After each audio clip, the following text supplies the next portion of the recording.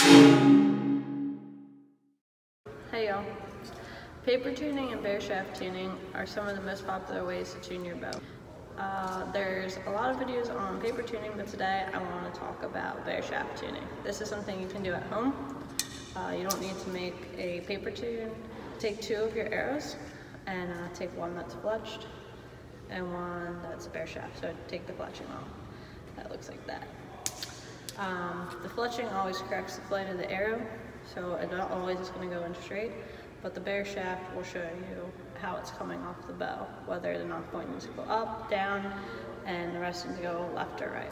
So to bare shaft tune, you shoot the fletched arrow first, then the bare shaft. You're looking for the arrows to be parallel, up and down, and left and right. That's what you want them to look like at the end, parallel. That will show you that the knocking point is correct, the arrow is coming off straight, and the rest, the left to right, is correct for your hand torque. I do recommend tuning the bow yourself, so it's right for your hand torque, because everybody is different.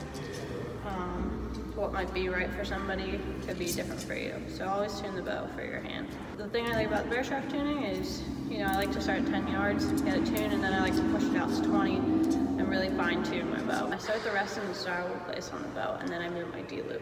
I don't move my rest. The only time I move my rest is for the left and right. The best way to start your rest, your string in the center of your grip, and then put your rest in line with the string and the grip. That's a good starting point if you don't have a center gauge. Starting my rest in the desirable starting location, I start my knock point at a desirable starting location as well. So to do that, I put the arrow with the rest up, and I try to put this D-loop at a height that makes the arrow parallel to a straight point on the bow. You can look at this, you can look at this. It's kind of just an estimate, and then you adjust your knock point from there, but that gives you a good eyeball starting point. If you did just put new strings on your bow, remember that your strings are going to stretch, so shoot your bow for a little bit before you tune it. That way, because when your strings stretch, your knock point is going to change up and down. So get those strings broken in a little bit and then tune your bow.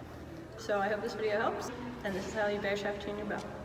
When bare shaft tuning your bow, I recommend using a target somewhat like the block, where your arrows really just sink into the target straight. You don't want to bare shaft tune your bow with a target that's really broken in, where the arrows are going to hang out and not really stay in the target. That won't give you an accurate read for your bare shaft tuning. So you really want to use a good target where the arrows are going to really sink in there good and give you an accurate read.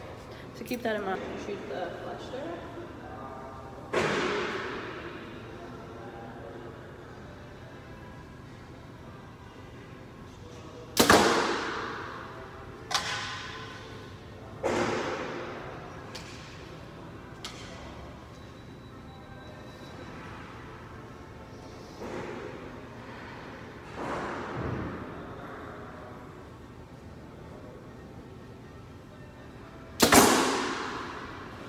Go see what we got.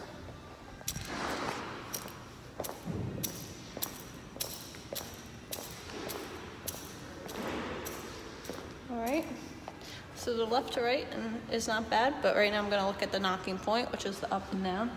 So as you can see, my bare shaft needs to come up to make the arrows parallel. So I'm going to move my D-loop up a couple turns and see how that does. To move your D-loop, you just hold the string and turn the D-loop up the direction you want to go. So I want to go up. I'm going to go up about 2 or 3, I think. It's kind of an estimate. You want to keep count of your turns as you're doing this.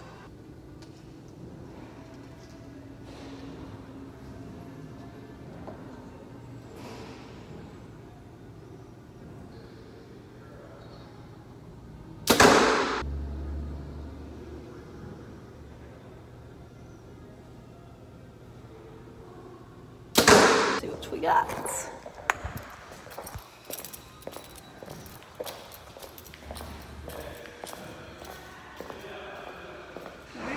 So we're getting a little bit better. Still gonna come up, I think, 2. And see how that goes. 2, I'm gonna go up to 3 again. So I've gone up 6 turns total.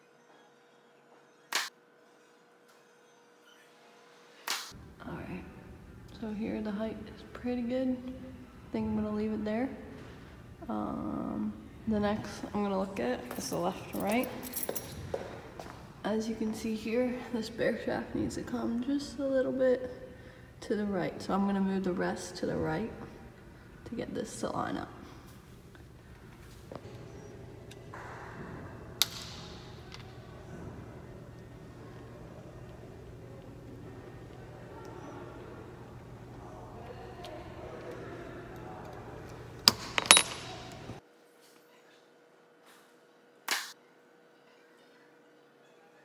What I'm looking for, left to right,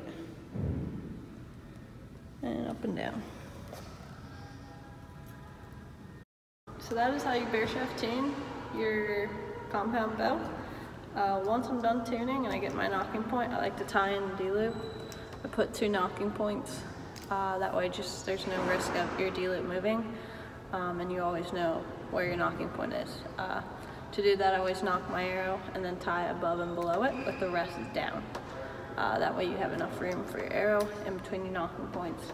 Using a Luminoc or a Nocturnal, I recommend tying in with that so it's not too tight and you have room for that as well. But yeah, I hope this video helps, and that's how you bear shaft tune your bow. Good luck.